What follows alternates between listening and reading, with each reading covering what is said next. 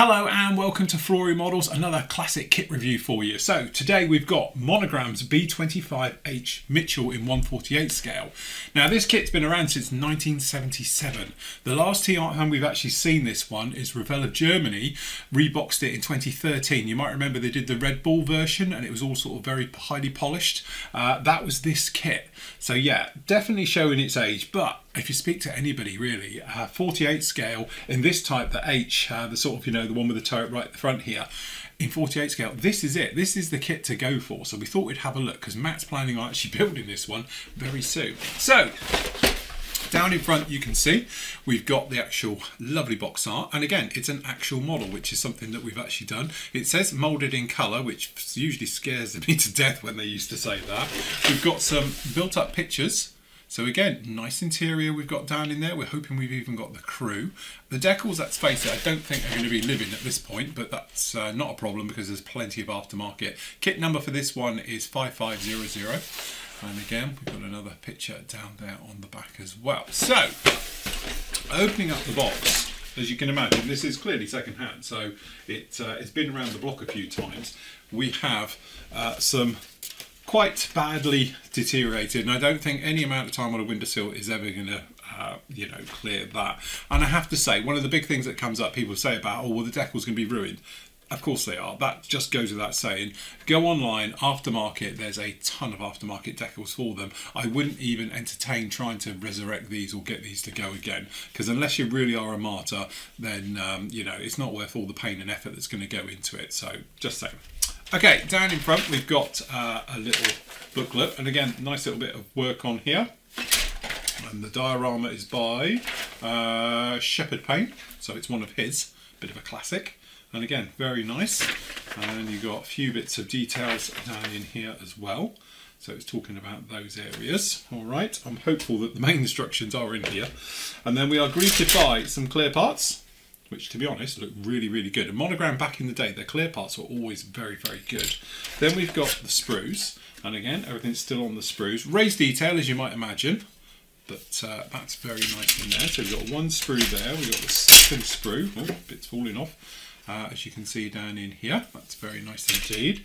We've got the fuselage, and again, full detail on the inside, which is something we don't see these days. So we'll have a look at that properly in a minute. Then we've got some more of the detail bits. And again, always make sure you keep an eye out for any loose parts coming off, because let's face it, they do tend to do it. We've got a little bit of damage on the sprue as well, but that's not a problem. All right, so again, we've got some of the interesting parts down in there. Down in here, say we've got full you know, detail on the bulkheads, and again, nice touch, we've actually got the crew. As I say, we'll look closer in a second. Some loose parts, so we'll keep them nice and safe, and we'll pop the box out of the way. The instructions, as you can see, are, oh, it's going to be a giant sheet, I think. It is. Okay, it'll be clever to get this all in camera. But again, there we go. So we're on to these one big old jumbo sheets. All right, so starting over here, we can see we're talking all of that internal detail. So we've got various areas all going down in there as well. We've got some of the pins, which are obviously going to locate some of these in there. All right, so we've got all of those going through. It's got colour callouts right the way through as well, so that's quite nice. We've got the tail section down in here being done. Obviously we've got the guns, depending on if you're going to have it as a full strafer with the guns on the side or just the single. All right, then moving over, we've got all the different bits down in here. So it's got actually telling you what to do. So it's saying about wall number 39 to bulkhead number 26. So that's quite a nice thing. It's got almost like a checklist way of putting it together. So we've got all of those going down in there. And again, you've got little bits of detail pointing out what you need to do. Over on here, you've got normal with B-25s. We've got the nose wheel being fitted very early, but to be honest, they're like that as of today. And then down in here, we've got more bits going in here. So there's more details being added. We've got the cannon being fitted down underneath there. And then again, for the other side, depending on what you're doing. Wing spars, we've got nice big wing spars in as well, so that means it also hopefully get nice good alignment with the actual wings. And again, talking about covering and painting up all the details down in there. Then we are over to 6. Up here, working down the back end, so we've got the sort of tail end Charlie, the ammunition crates for those ones, and then obviously the sights and various things being fitted down in there. There's those spars coming out, and then obviously getting the alignment correct onto the actual wings. Bomb bay doors being fitted, the actual nose wheel door, things like that being fitted down onto there as well. And then we've got the engine. So again, nice detail on the engine on here. So we've got that forward engine of that one. I take it to Wasp as well. So those being fitted down into there, and then missed a few, but you know what I mean. So we got some more up here talking about the bombs and the alignment of how they go on to the actual racks on the side, fitting those down inside, and then we're over to here with the tailplane. So you've got tailplanes being fitted, glass work on the top, and then the actual boot for the rear again. So nice stuff. Engines, got the engines being fitted down onto the underside of the wings. Then we've got the main gear being fitted on, and then over here on 12 it's talking about what type of cannon. So if you're going with the single and the twins and the various things, so that's those being fitted down in there. That's 12, right, okay. So then we were over to here, 13.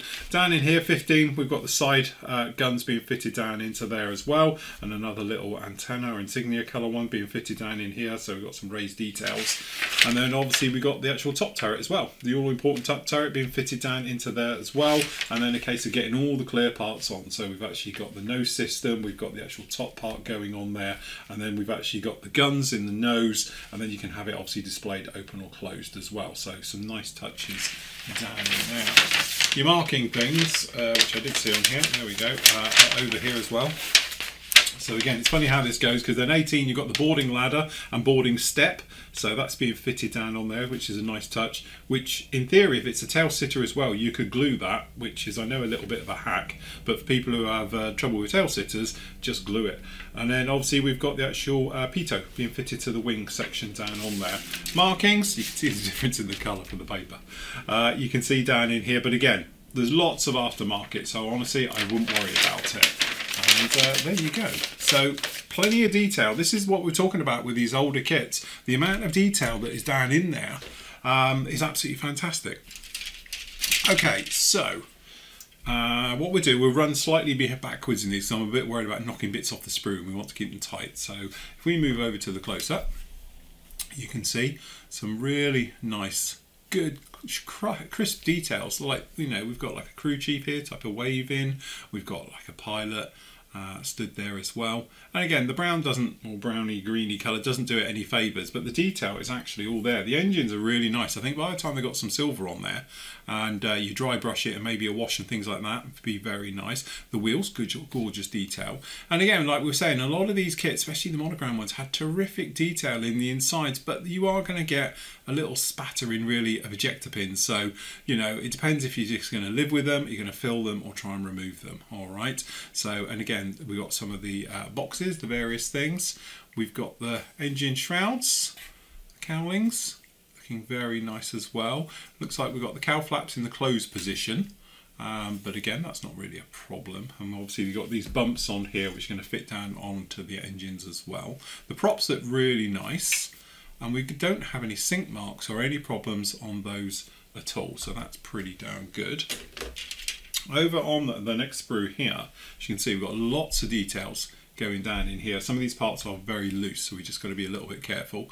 And again, we've got the control yokes in the various areas. I think that's the pilot's, or is that the gunner's seat with the armour plating? All the different areas. We've got the bomb racks, we've got the guns down in there, and as you can see, there isn't actually a great deal of sink marks or flash on this. It's like the world took a step backwards. Instrument panel, and again, I know this colour's not doing any favours, but you've got lovely detail down in there, so that's no problem. We've got some of the bulkheads there. That's pretty darn good. We've got the guns, the pitot, we've got the gear, got the nose wheel, and again, really very nice. We've got that giant cannon being fitted there, and that nose section. Now it's got a little bit of scuff damage in that, but that's easy to polish out. That's not a problem at all. And again, on the blind side, looking very good indeed. Again, you've got a little bit of ejector pins to go on here, but it just depends on, you know, how far you want to go with it, especially with some of this detail, because it is on the inside. Okay, so we have the wing sections. Well, little things are popping off here. I'm hoping they're not needed. I'll keep all the parts. But there we go. So we've got the wings down in here. So again, it's all raised, but it's really nice and sharp. You know, these raised panel lines are probably the sharpest I've actually seen a raised panel line to be. So again, it's one of those issues. Is you're going to rescribe it, which is fine, or you're going to live with it and make it work. In some ways, it'd be lovely to leave it in there and make this work. But they're very, very fine, very delicate, very nicely done. The texture down in here on the ailerons as well, it's got that real fabricy look to it. The Bombay, and I know technically it's got a little bit of sinkage on there. You can probably see it catching it in the light. I don't know how much of that will show through. And then obviously it's because of this in here, but you could always go along with the stress skin effect with that and just leave it. I think people worry about that way too much. And again, the actual engines, and we've got these sort of two-piece tails. So it's one piece, obviously the rudders aren't posable, but you could cut them and go. But again, this fabric texture down in here is absolutely fantastic. And you've got raised detail where you want it as well. So that's really nice. So the riveting is raised on this. And again, those engines are very, very nice indeed. So yeah. Then we've got pretty much the same on the other side, as you can see for this one. And we've obviously got the tails for those areas, and again some really nice details down in all of that, so no problem at all. All right, and then obviously we've got the main fuselage, and it's a big old thing in 48 scale. As you can see, we're down in here without a nose on or anything. This part's just over 30 centimeters on its own, so by the time you've got the bits and pieces on here, you know, you're going to be looking at about 36 centimeters. So it is quite a large aircraft. And again, if we look at the start of the tail here, work our way forward, nice, good, clean, crisp panel lines. Again, there's a little bit of scuffing on this kit because it's been out of the bag and rolling around the box for a few years. These armour panels on the side, you can see, are raised, very nicely done. Highlight of the kit though is this. So you've got fully detailed interior, and to be honest with you, I thought it was going to have more ejector pins in this. So you've got, you know, one down in here. Well, that one doesn't count because it's not going to be seen. The cockpit one, there isn't one in there, so that's quite handy. You've got a little tiny one down in here. You've got one obviously back here and this further one, but honestly, you're not going to see any of them.